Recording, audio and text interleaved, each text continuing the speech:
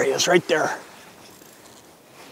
Man, I think that's one of the coolest things about fishing a spoon is you get the ability to fish it in so many different ways. What do we got here, man?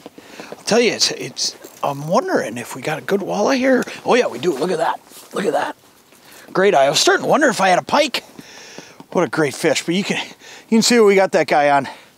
That's a red rattling flyer spoon, and I'll tell you what, that's not only one of my favorite colors, but this is one of my favorite spoons of all time, and I'll tell you why. It does just a little bit of everything. You know, the thing about it is you can fish it subtle, you can fish it aggressive. What a great eye that is. I think we'll keep that one for dinner. But you can do so many different things with it.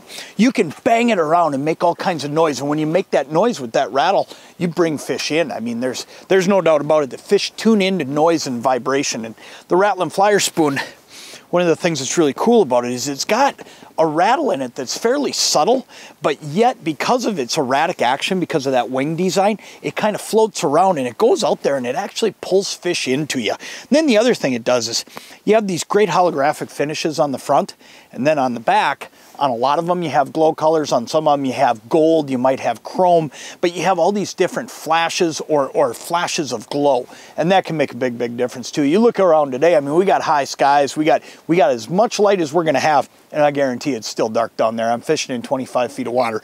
It's dark. You need something that's gonna grab their attention. In between the rattles and that glow that we got down there today, that's getting the job done. And walleyes like that, they just can't resist it. I mean, that guy just came in here. I saw him for just a second. He looked at it, came up and smoked it. All said and done, rattling flyer spoons, the other thing I'll say about them, this is one of my favorite spoons because I've been fishing them forever and I've got confidence in it. And I'm a big believer in confidence baits, but rattling flyer spoons are one of those spoons that most every ice fisherman's got in their tackle box because they've got confidence in them no matter where they fish them. Make sure you've got some rattling flyer spoons. You know there's new colors every single year, and no matter where you go fishing, you're gonna be able to catch walleyes, panfish, whatever it is you're chasing. It's one of the best spoons ever made right there.